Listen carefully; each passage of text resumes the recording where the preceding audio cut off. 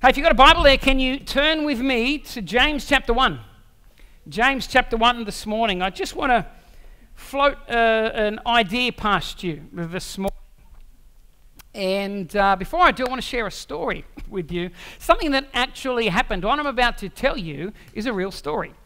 Several years ago, about the age of 19, I became a Christian at 19. 6 months later, I joined this organisation called Youth with a Mission, and they sort of scaled me and cleaned me up, you know, like when you catch the fish first, but you clean it after. You don't clean it before you catch it. So God caught me, and I went up there, and God did some amazing, wonderful things in my life. But I remember one day sitting around a table with the leaders of this organisation. I think the state director was there, the base director was there, and they were having this conversation, and I just happened to be there. I had no input into it because I wasn't around at the time when this event happened.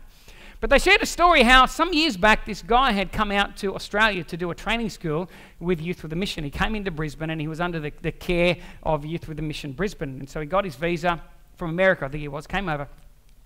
Anyway, at one point during the training school, he just kind of vanished. He just disappeared. He wasn't raptured. He just disappeared. He went. So he came over here to do this training school with YWAM, and then all of a sudden he just kind of disappeared, which was a bit of a problem because he was here on a visa, and as far as the government was concerned, kind of YWAM was where he was at, and that's who was looking after him.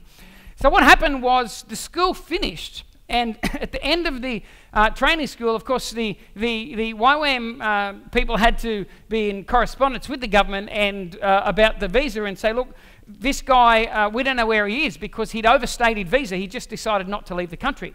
So here he is now coming over here to do a Christian training school, and now he's overstayed his visa, and he's basically an illegal immigrant in our country.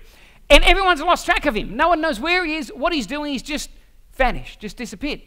Well, about 18 months, 12 to 18 months later, a bunch of the YWAM staff was sitting in the common area, and there was a TV set there. Remember when you used to have to get up and change the channels? Anyone remember that? You used to change the channels on the TVs, not you just change it, actually move. Well, anyway, it was back one of those TV sets, and so one of the members of staff got up, and they were flicking through the channel to put something on, and it happened to fall on a show that many of you may still remember called Perfect Match. Anyone remember the show Perfect Match? Yep. Greg Evans plays God, and he matches people up in relationships that probably lasted no more than about 3 minutes.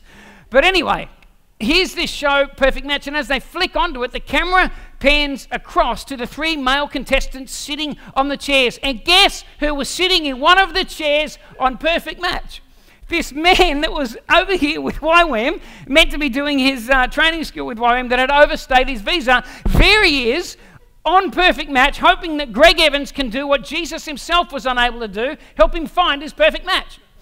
And so anyway, through a series of events, they ended up contacting the authorities track him down, and then the YWAM leader goes to visit him. By this stage, he's in prison. He's been imprisoned for overstaying his visa, and I'm not sure if anything else happened, but here he is in prison. So the YWAM leader at the time goes to prison and gets an audience to sit down with him and sits down at a table. And here's what he said. The guy's reply was, he said, the minute I sat down with him, he looks up and he goes, well, praise God, now I know why Jesus put me in this prison, so I could share the love of God with these prisoners. And he's looking going, no, you idiot. Jesus didn't put you in prison. A series of stupid events and choices put you in prison. Don't blame God. You ended up in a place of bondage, incarcerated, restricted, because you went and did your own thing. You weren't following Jesus. You're following your own desires. How many of you know people like that? We first of all, we want to blame everything on God. Now, here's the reality. God can take anything and use everything for the good of those that love him. That's the God that we serve. None of us are perfect, and none of us travel that journey 100% perfect all the time. So God is like he makes the most of what we give him. Who we are, where we go, he makes the most of it, right? But just because he makes the most of it doesn't mean that he puts you in that place in the first place. It just means that he'll make something good out of it anyway, even though your choices deserve something stupid. But God can still make something good. So here's this guy in prison, a place of bondage and restriction. And he's sitting there going, I'm here because this is where Jesus led me. Now, the truth of the matter is, it sounds funny, but the truth of the matter is, we all know in this place, Jesus didn't tell this believer in him to come to Australia and skip his visa. Jesus didn't say stay illegally in a foreign country. Jesus probably didn't say go on a TV show and see if Greg Evans can play me and hook you up with somebody. There's a whole series of things that happened along that journey that I'm fairly confident to say were not Jesus for that man. He wasn't being led by God. He was just being led by his own desires, being led by what he wanted. Let me ask you a question. What is it? How is it that in your life and my life, we love God? Hands up if you love God. Hands up if you when you gave your life to Christ, you meant it. You want to go hard after God. You want what God has for you. You want to be the person he wants you to be. You want to do the things he wants you to do. You want to have the stuff he wants you to have. You want to achieve the things. That's you. I'm going to give you the benefit of the doubt and say that everyone in this room is in that place. Then how is it that even though we know where we want to go, what we want to do, who we want to be, how we want to live, we want to please God, how is it that we still do things that we know aren't pleasing to God, aren't helping us become who we're meant to become, aren't taking us to the place we need to go, aren't getting us the things God wants us to have? How is it that the devil can get us to go down these paths and not go down the path that deep down inside we really know that we want to? And the word that we use to describe that tactic of the devil is the word temptation. Temptation.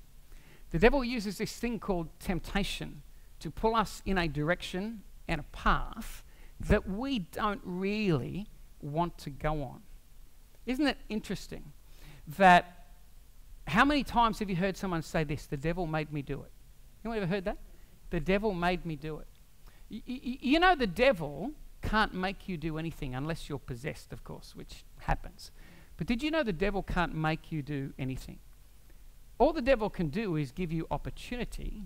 He can create opportunity for you to respond, but he can't make you do anything. In James chapter 1, I want you to see what James says here. James chapter 1, verse 12 to 15. James says this.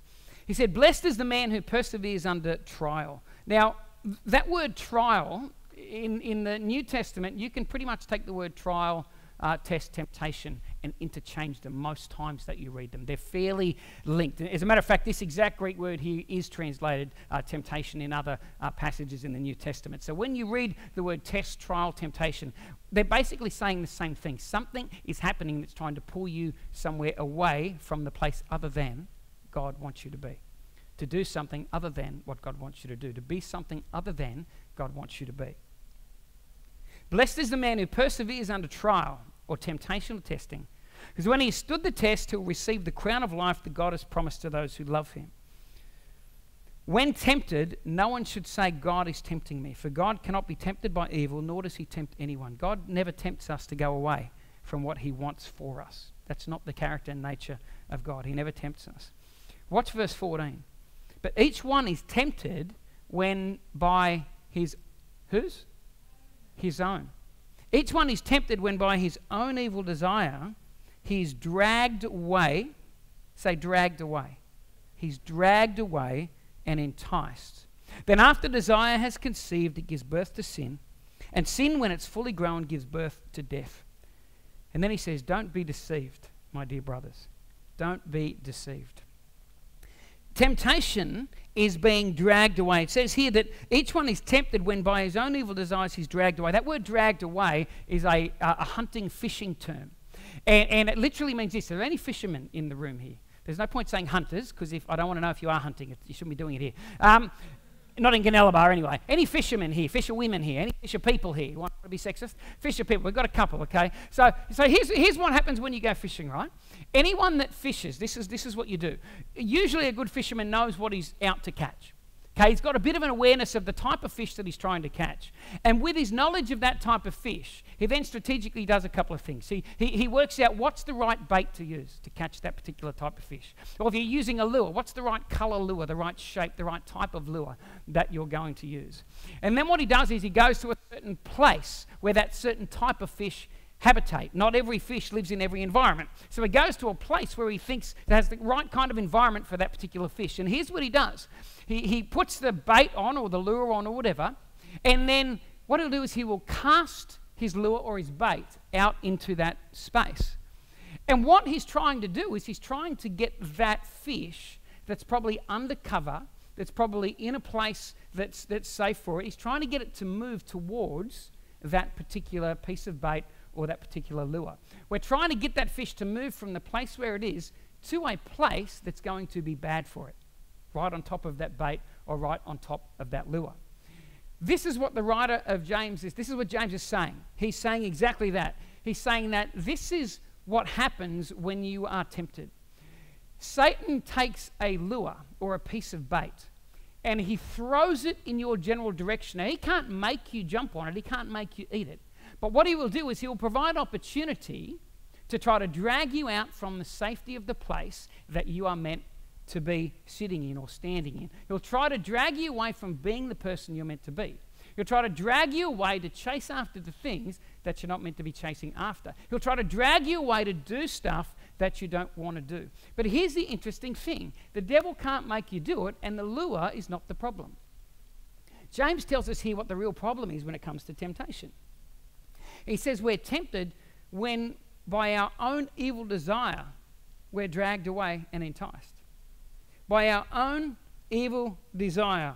That word desire there, it's in the Greek, it doesn't talk so much about the object of the desire. It talks about the intensity of the passion. So what it's saying there is that you have a passion, a desire inside of you for something that's wrong. The actual word means something that's forbidden. You've got a desire in you for something that you know you shouldn't be going after, you shouldn't want, you know all the stuff, but there's a desire inside of you that still wants that particular thing. And so the devil comes along and he uses your weakness against you. He tries to entice you to go in a certain direction by setting up situations, circumstances, whatever it is that he can do to try to use what I would term your weakness against you. He wants to exploit your weaknesses by using them against you. So I want you to have a think about that. Temptation's power is internal, it's not external. The power of temptation is not what's going on around me, it's what's inside of me. This is what James is saying. James is saying you can only be tempted by something that you already want. Does that make sense? You can only be tempted by something you want. That's why there are so many things in life that you don't really struggle with. There's a lot of things you're not tempted by. And temptation is individual to each person because each person's journey has been individual. We have been scarred in different ways. We have been disappointed in different ways. We've been hurt in different ways. We've had things come against us in different ways. Every one of us are absolutely and totally unique. And so, for example, I could bring a bag of cocaine into this room and I could plop it down here in the middle of the floor and all of you could leave. And nobody could know it was there. But I can tell you right now, I would not be tempted in the slightest to go anywhere near that or touch it. It just would not tempt me. Now, maybe somebody else here in this room, maybe that might be a temptation to you. Maybe you might find that's something that you're enticed towards, that you would want to go towards. But, you know what, maybe I might want to stand up here and embellish a story one Sunday morning to make myself look more spiritual. Maybe I might be tempted to do something like that, but I wouldn't be tempted to touch a drug. See, we're tempted because there are certain things on the inside of us, that James calls them desires. There are certain desires that we have on the inside of us that still want to be in places where we shouldn't be. They still want to look at things that we don't want to look at, hear things we shouldn't be hearing, say things we shouldn't say, become somebody God doesn't want us to become, go to places that we're not meant to go, chase after things that God doesn't necessarily want us to have in our world. But there's something going on the inside of me. And the devil tries to use that weakness against me by exploiting it. And that's where temptation comes from. Temptation comes from within me, not outside of me. There's something going on inside of me that the devil is smart enough to know that's where I'm going to throw the lure. That's where I'm going to cast the bait and see if I can't just tempt that person out of that place. 1 Corinthians 10:13 says, no temptation has seized you except that which is common to man. Every human being struggles with this thing called temptation. Every single human being. Because we've all had disappointments and hurts. We've all had things happen in our life. And not every desire that we have is in line with the desires that God wants. Amen? Here's what I want you to do. I want you to have a think about what is that biggest sort of temptation, that area in your world right now. Temptation in its simplest form is this. It's a pull towards anything other than God. It's a pull in your life towards something other than God. It's to be something other than the person God created you to be. To do something other than what God created you to do. To have something other than what God wants you to have. To go somewhere other than the direction that God wants you to head in your life. I want you to entertain me for a second, and just for 5-10 seconds, have a think about what's that area in your world where you know that describes you. There's a pulling towards something, and maybe you constantly fall. So many people, when it comes to temptation, it's like, you ever seen those hamsters on treadmills? They just keep going round and round and round. And we chase the other than God thing because we're tempted. When we get there, we realize it's empty. We feel bad because we know it was other than. It wasn't God. So we pray to God, we say sorry and so on. But then we go back and we do the same thing again. And we go back and we do the same thing again and the same thing again, because there's this pulling. Did you know in the Bible, it doesn't say anywhere to resist temptation? It doesn't say resist temptation. It says resist the devil. It doesn't say resist temptation. As a matter of fact, if you read the New Testament letters, anywhere where it looks like the writer could have potentially said resist temptation, he doesn't use the word resist, he says flee. In other words, don't even be in that environment. Flee sexual immorality. Do not put yourself in a position where you might be tempted. Why? Because if you already have that desire inside of you, guess what? The odds are stacked against you. Or am I the only person like that? When there's a desire in my heart for something, God would rather I fled from that place. Some people go, I'm strong enough, I'll just put myself in that position. And we keep falling. Why? Because there's still a desire on the inside of us, right? Now, I want you to think about that desire. Now, here's what I'm going to do. I'm going to take a really sharp left-hand turn here. And I want to give you some good news. Here's the good news. You don't have to live in the cycle of temptation for the rest of your life, because God does have an answer for us. Psalm 37 verse 4, it says this. It says, delight yourself in the Lord, and he will give you the desires of your heart. Delight yourself in the Lord, and he'll give you the desires of your heart. What's the problem with temptation? How does the devil get his hook in there? It's because you have desires in your heart for things other than God, right? David writes in the Psalms, and he says, but if you will delight yourself in God, here's what God does. When David says, delight yourself in the Lord, and he'll give you the desires of your heart, this is not what he's saying. He's not saying, if you just get all happy about God and cheerful with God, he'll give you 5 cars, 7 houses, $1 million, the perfect life. It's not saying delight yourself in God and he'll give you whatever desire that you want. Why do I know he's not saying that? Because there are so many desires in you and me that are not of God. We still have things that we desire. That's why we are tempted. If we didn't have a single desire to do a single thing wrong, the devil would walk away and go, I've been defeated in that person's life totally. Jesus defeated me, but they've walked out that victory now by being transformed and changed and conformed into the image of Christ. I can't get him. And he'd leave us alone, but he doesn't, because he knows that we still have areas of weakness and areas of desire that are not conformed yet the way God wants them to be conformed. And so what God wants to do is not say, well, tough, you just got all these desires running around, so I can't do anything, I can't help you. God wants to change those desires. When David writes and he says, delight yourself in God, he'll give you the desires of your heart. Let me explain what that means. That word delight, it means this. It means be soft and be delicate, pliable in the hands of God. Are you soft and delicate and pliable in the hands of God? In other words, can God change you? Do you have an open heart to God to bring transformation to you? Do you have an open heart for God to come on in amongst the gunk and the junk? And the reason why that thing is so attractive. How many of you know the thing is never really the issue? Someone's bombing himself out on alcohol this morning. And we want to go, stop drinking, stop drinking, stop drinking. The drinking is probably not the issue. It's just the tree, the leaves on the tree. It's not the root issue. There are root issues behind the behaviors that people do. And so we want to bang on about change behavior, but you've still got a desire and you find yourself fighting a battle that you just can't win. What we need is, God, change our hearts, Lord. Change the very desires that are on the inside of me so that I desire the things you want for me, not the things I want for me, not the things my culture wants for me, not the things my brokenness and weakness are crying out for to help cover them, or help mollycoddle them, or help support them. God goes, I don't want to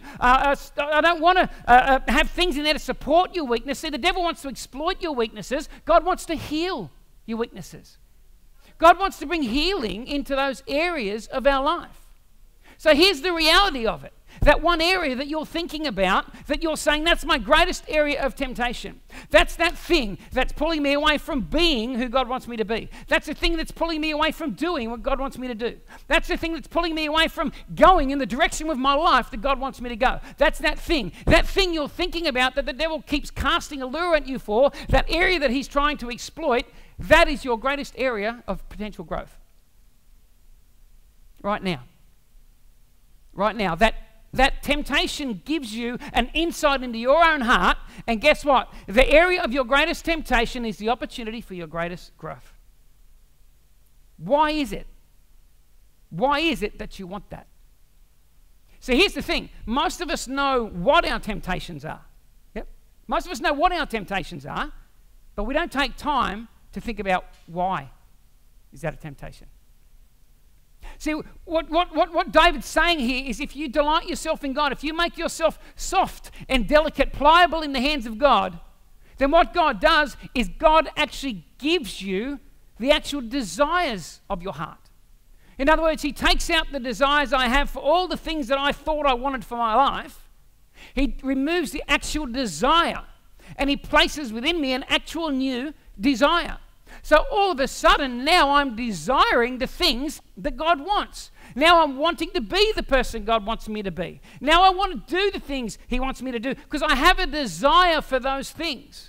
So I can be led towards those things. And the enemy comes and he flicks his lure at me, but I don't have a desire for that anymore. So the temptation is weakened. It doesn't work anymore because I'm not tempted to go down that path because my very desires themselves have been changed. But God changes our desires by molding and shaping us.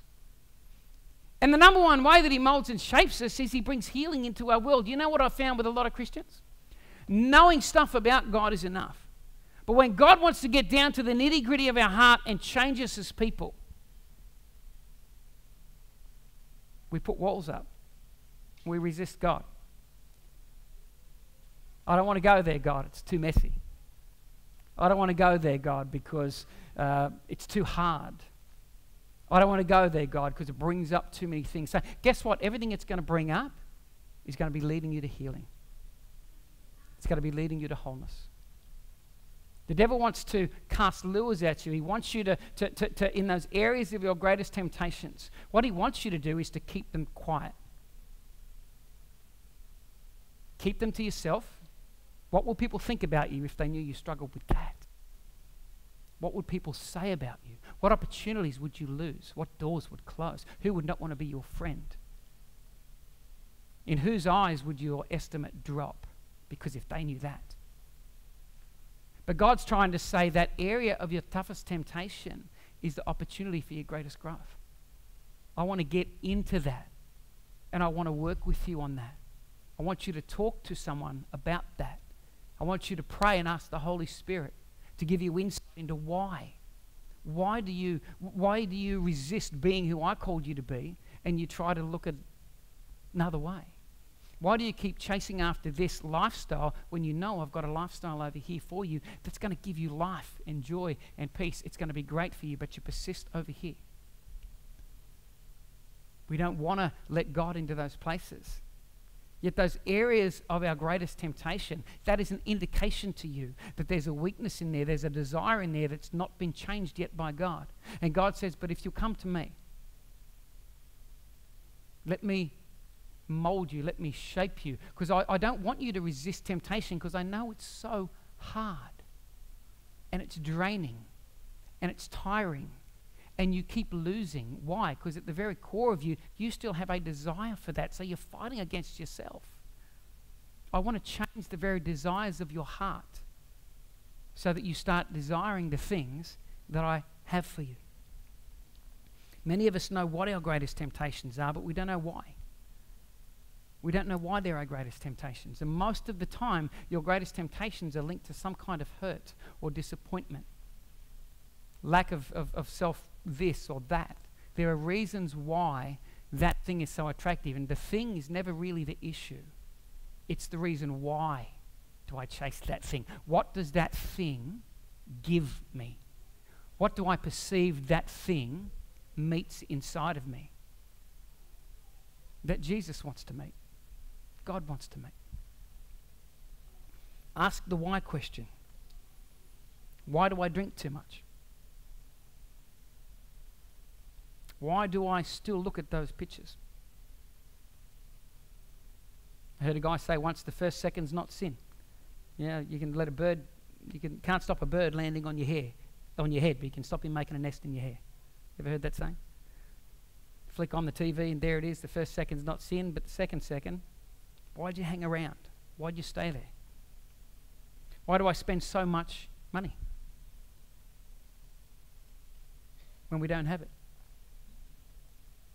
Why do I overeat or undereat? Why do I do it? It's leaving me in an empty place. It's not helping me become the person God wants me to become. There's a reason why I'm doing all these things. I know what I'm doing. What I've got to do is try to understand why, and God wants you to understand why. Why do you do these things? Why do I get so angry all the time? Why am I so impatient? Why do I find myself in the arms of so many different people? Why am I so intolerant of other people's imperfections?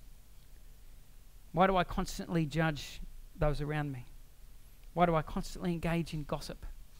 Why do I have to let everybody know everything that I know, just so they know I knew it? So I feel like I'm one of the group. I'm in, I knew something, I was important enough to know something before you. Why? You can fill in the blank. What is it about blank that's so attractive that I'll go against what I know to be right just to do it, just to have it, or just to be it? You see, Satan wants to use temptation to bring you down. That's his goal. And no temptation has seized you except that which is common. We all struggle with temptation. The devil wants to use temptation to bring you down. God wants to use your temptation to grow you up. To grow you up. To help you become that person that he knows that you're meant to be. To do the things that he wants you to do. To have the things in your world he wants you to have. But for many of us, we still got these desires for other things. And God wants to change those desires in your heart. Now here's the thing. I can say all of this, and then we can get up and walk away from here and get on with life, and that's all fine, and that's what happens probably in churches all around the world. A lot of Sundays we get on with life and we have our roast chicken and our buns and sandwiches. My prayer is this.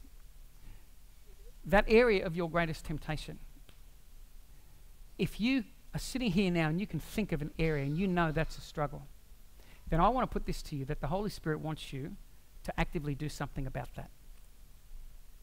Sometimes we want someone to pray for us and that the world would go ping and we would be totally transformed and changed. And maybe that's the example of some people in this room. I got saved at 19. I'm still working through some of my junk, 30 odd years later. So, sometimes it doesn't just happen like that. Sometimes we got to do a little bit of work too. Sometimes we got to open up and say, hey, excuse me, I've got this struggle. Would you pray for me? Hey, I've got this issue. I'm when I was a kid, this happened. Don't know how to process it. Can I talk to you? Hey, I'm going to pick up this book and I'm going to actually spend some time and get into it and find out what verses can I find, what wisdom can I get out of here about that particular area that I'm struggling with. I'm going to do something to take some steps towards my own healing. And know that the Holy Spirit meets you on that journey. He meets you on the way. I was talking to Dell yesterday. She said something amazing, and I don't hear it a lot these days. I'll finish with this. Dell said to me as I was in the hospital, I sat down with her and I said, Dell, I've got an hour with you. So why don't you tell me your whole story? Give me the long version of your life and your story. And she did. She's an amazing woman, got an amazing story. But she got to the point of when she gave her life to Jesus. And here's what she said. She said, I went along to a Salvation Army church. And she, in her words, she said there was something about those people that I looked at them and said, I have to have what they've got. I have to have what they've got.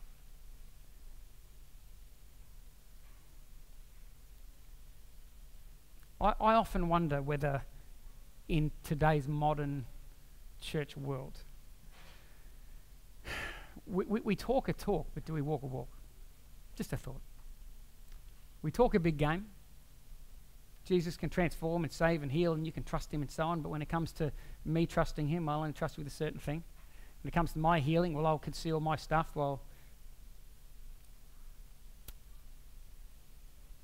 I wonder whether God, whether the Holy Spirit right now in the Western world didn't hit a reset button when we had COVID. And I think there was a reset button here.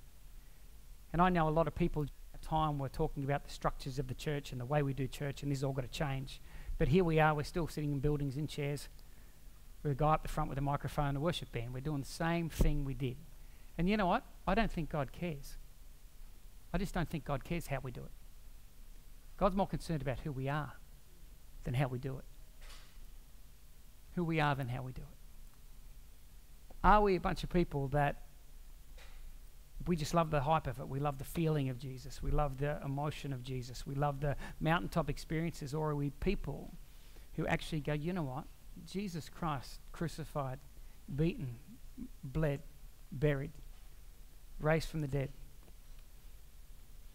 In a time and a culture where he was not popular. The church was birthed in a time where it wasn't popular to love God. It wasn't popular to follow Jesus. It just wasn't. It's a lot like the kind of culture we're coming into now, isn't it? They don't like Jesus. They're not interested in our message. They're not interested in a lot of things to do with church. They're not going to come running into buildings. They're not, no. But when we leave this place, we're all going to splinter. We're going to be like Jason Bourne's, out there in the world amongst them. And I just am challenged each day. Do I take this stuff serious enough that I'm just not wanting the good things from me? God, I want you to put your finger on those areas of my world where I'm not doing well. I want you, God, to challenge those desires. God, I want you to expose those weaknesses in me because I want to be more and more conformed into the image of Jesus so that one day somebody goes, you know how I came to faith? Because I was in that church, I was in that place, and I just saw those people and I knew I have to have what they've got. I have to have what Alan's got. Not a Bible, not a nice shirt, pretty wife, great kids, none of that. No, what's on the inside of him, whatever he's got, whatever's transformed him, whatever he loves that much, that he gives his all to it. I've got to have that. And I hope and pray that that's the story and the desire of everybody in this room here this morning. If you're visiting us today, you came on a bit of a heavy day. Every now and then we have these heavy days, So they're not always heavy days, but I'm challenged by this notion that my greatest area of temptation is the opportunity for my greatest growth. It's one thing to know that. Now, what am I going to do with it? And what are you going to do with it? Lord, I just want to thank you for this morning. God, again, just thanks for the opportunity to gather, God, in this place. It's amazing the freedoms and liberties that we have, God. And don't ever let us take them for granted. Don't ever let us take them for granted, Father. God, thank you for the death, the burial, and the resurrection of Jesus Christ. And thank you for the presence of the Holy Spirit here in this place right now, in the hearts of everybody that's called upon your name, everybody that's bowed their knee to you, filled with your Holy Spirit. Thank you for that. And Lord, I pray as we leave this place today that, God, would you raise up a boldness on the inside of us, that, God, we're not happy to just be 70% whole. God, I want to be 100% whole. Father, I want to do the business that you want me to do. God, I want to deal with those areas. I want to be pliable in your hands so that you can change the very desires of my heart, God, so I can desire what you want. God, I want to get to that place, Father, where I can pray and ask and believe and know because it's coming from a place of desire that's 100% pure and coming from a place where you want it to come from, Father. So, Lord, I pray for every person in this room as we leave here today, that, God, we would think about that. The area of our toughest temptation is the opportunity for our greatest growth. And, Lord, not only would we be aware of it, but we would do something. Talk to someone. pray, open up, seek help, pick up the Bible and have a look at what it has to say. But God, we would begin that journey toward healing and wholeness, because Father, we don't want to live in prisons. We don't want to live in bondage anymore in those areas of our life, Father. We want to be free and transparent and open to you and to all that you want to do in and through us, Father. And God, I also pray for each person in this room, God, as we leave this place. In the next 7 days, God, would you give every single one of us, everyone in this room, give us an opportunity to tell somebody about the goodness of God. Give us an opportunity to tell somebody out there that right now doesn't know how special they are to you, doesn't know that you love them, doesn't know that you died for them, doesn't understand, God, that you're calling them back. Father, give us a chance to bump into those people this week and tell those people about the goodness of God. And we pray this, Father, in Jesus' name. Everybody said? Amen. Amen. Amen.